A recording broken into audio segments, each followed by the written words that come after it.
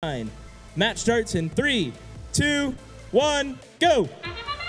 And that marks the beginning of qualification match 54. Over in the red alliance, we have 3 notes have been scored into the speaker, while blue alliance has had 2 notes into the speaker. And that marks the end of autonomous and the beginning of the teleop period. Walton races over to the blue alliance side to pick up a note. 52-93 lining up to score into the amp on the blue alliance side. Oh, and a note has been shot out of bounds. Walton scoring into the red alliance amp and into the amplified red alliance speaker.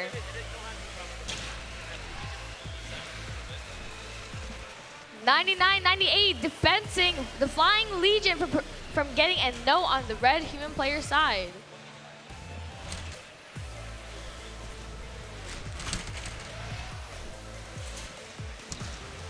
Walton scores into the amplifier on the red alliance side. 2 notes into the amplifier. And a note into the amplified red alliance speaker. The Flying Legion attempts to score into the blue speaker and misses. 99.98 has parked in the red end zone, while Walton is feeding the red alliance. 36-35 playing some defense on 29-74.